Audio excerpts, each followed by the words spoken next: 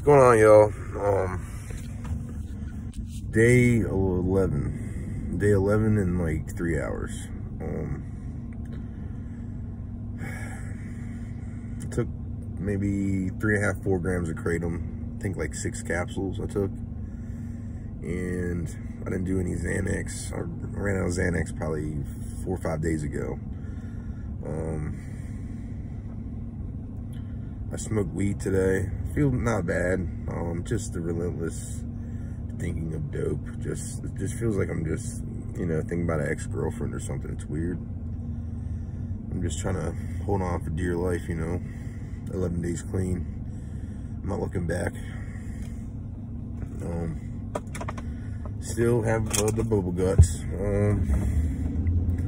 Still have severe anxiety. Still have restless body.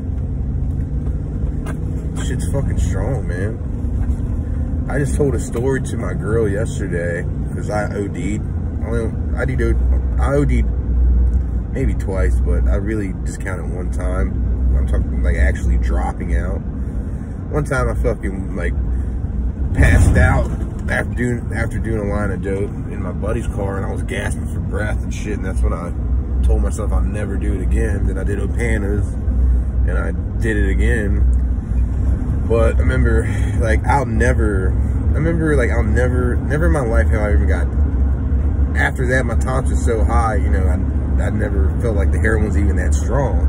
I would actually complain that the heroin wasn't strong enough all the time. But one time, my buddy, he had a buddy, I guess he got pure fentanyl, and his buddy cut the pure fentanyl, 1 gram of pure fentanyl to 5 grams of cut. So that's 20%. And he gave one of those grams to my buddy. My buddy took that 20% gram and he cut that with 2 grams of cut. So he turned that 20% gram into 6.5% gram, like 6.5% fentanyl grams, you know what I mean? And at the time, I was probably doing 1 gram a day. I mean, I could do 2 grams a day and be cool. You know what I'm saying? I just didn't have the money to, but I've done it. I need at least 1/2 gram just to not get sick. But, dude, this 7.5% fentanyl that I did a 0.2, man. 0.25 maybe. Like, I did a point.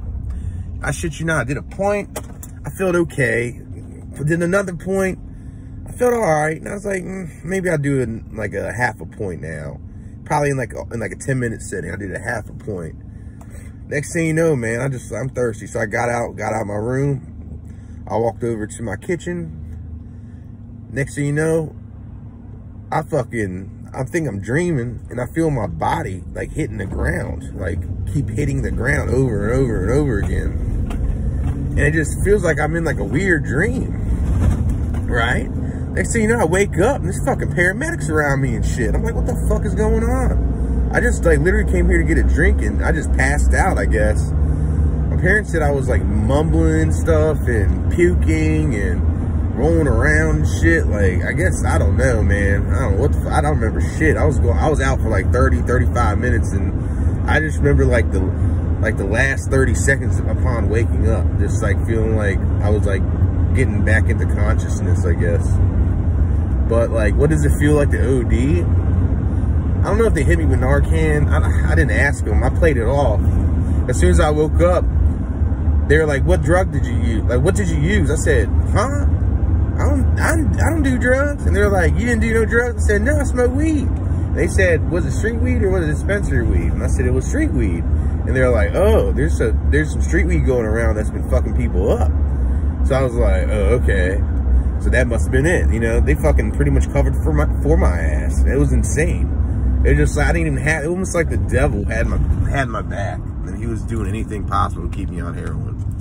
But I convinced my whole family, all my friends, that when I OD'd, that someone gave me fucking bad pot. But yeah, man, shit's fucking crazy. It's like I fucking smuggled heroin through a damn plane. I had to be the best man of my buddy's wedding in Seattle, and like I'm there for 4 days, so it's like 4 or 5 days, and my dope man, I was out I remember I bought a gram that day right before I left. I did a 0.4, and I was like, shit, all I got is 0.6. I might as well fucking not do no dope until I get to Seattle. So as soon as we touch down to Seattle, dude, we got the Reagan in DC. That motherfucker looked like a prison. As soon as I walk up, I thought I was gonna get hemmed up. I went through the body scanner. As soon as I went in that bitch, motherfucker started picking my pockets and looking in my my cuffs and my pants and shit. Dude knows something, but I took some of my dope and I just cut an end of a glove. I put the dope in there, tied it up real good, sprayed it with cologne, and I shoved it underneath my deodorant stick and stuck it back in the deodorant fucking housing. And that's what I did, but I was so fucking scared, man, because Reagan, if you've been to Reagan National Airport, you know that they don't fuck around there, dude. My dumb ass was hurting so bad. I fucking trafficked dope on a plane, dog. No lie. I got to Seattle. I mean, all I had was 0.6. I was doing at least a 0.5 a day. You know, snorting just to fucking, you know, not get sick.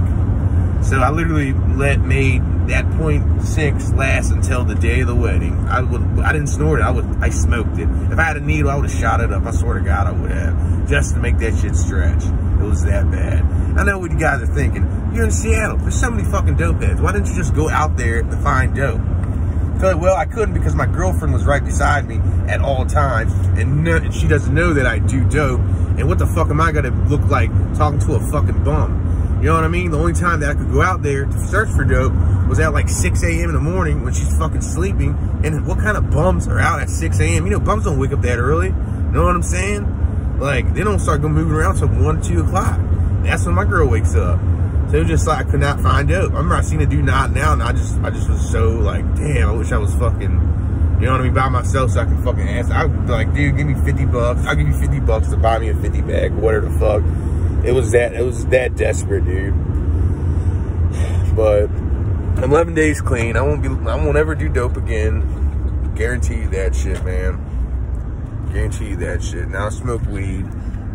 I don't think there's anything wrong with weed or psychedelics, but I'm not ever doing heroin again. 11 days clean. All right, y'all.